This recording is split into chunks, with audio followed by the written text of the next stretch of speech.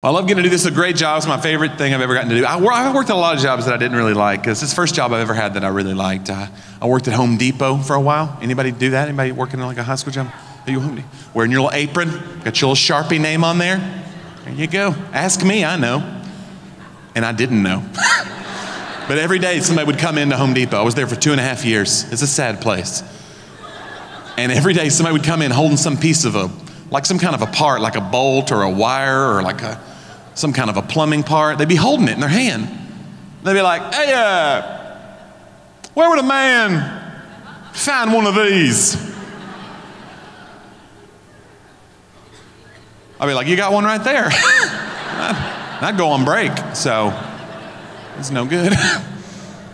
I worked at a church for a while. Actually, I was on staff. I was a young adults pastor at a church, college pastor. That was a great job. I like doing that, man. And we still volunteer at my church. We actually work now. I'm gone a lot, so we're back home. I actually was back home a couple Sundays ago, though, and this is interesting because I miss a lot of Sundays from my church because I'm traveling doing events like this. But I was home a couple Sundays ago, and since this last year, even though that first song was definitely a true story, but since last year, I've lost about 40 pounds. Let me say that. So that's pretty. I'm working on it. I'm working on it. Thank you. But then I go to my home church, and one of the deacons is in the back. He's like, Johnny, man, I hadn't seen you in a while. You look different, man. What's going on? I go, well, I've lost 40 pounds since last time you saw me. He goes, oh, you know what? Now that you mention it, I can really tell in your face.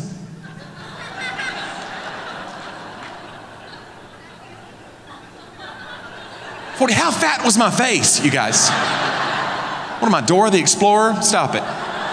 Oh, stop it. She's got a big head.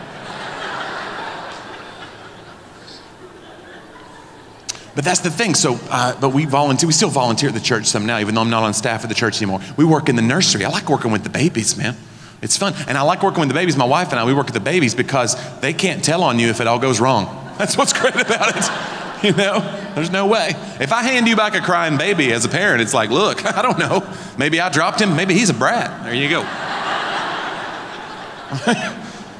But we were repainting in our church, you know, which is pretty cool. We were remodeling the whole church. And so we were putting scriptures on the wall, different scriptures that went along with that department. So like the elementary department and the young adults, the middle schoolers, they were like, raise up a child in the way he should go. And when he is old, he will not depart from it. That was the scripture they chose.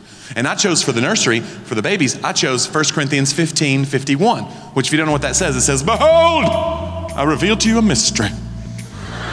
We shall not all sleep, but we shall all be changed. And I thought,